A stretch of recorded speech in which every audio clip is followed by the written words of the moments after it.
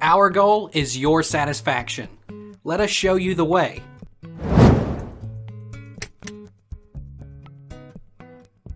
How can you tell if a hematite ring is real?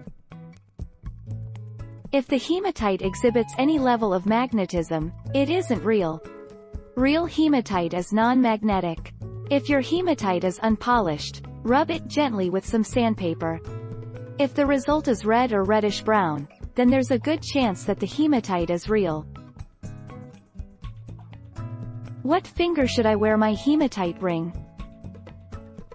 When you wear a hematite ring, it should be worn on the left hand, on your wedding finger typically.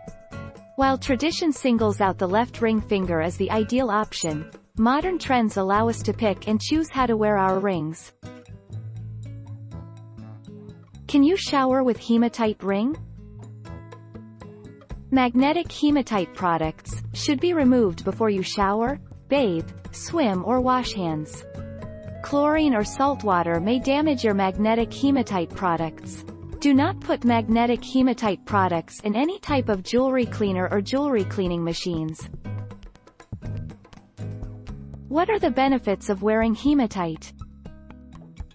The link to iron and the heavy content within the stone has led hematite to be used in connection to the blood and our circulatory system. People use it to improve their circulation, reduce high blood pressure, reduce clots and even slow heavy menstrual periods. What causes hematite to break? Its structure is composed of ferrite and clay. When it's heated, it expands. Why do hematite rings break? Your skin, the air, and any contact with water will make it rust, and then thermal expansion will result in it fracturing. Does hematite corrode?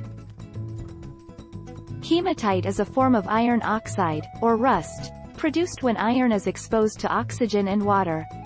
The bigger question for researchers, however, is how the oxide was formed in the presence of large amounts of hydrogen, which makes rusting extremely difficult because it's a reducer. Take our lead. Let's help you make your mark.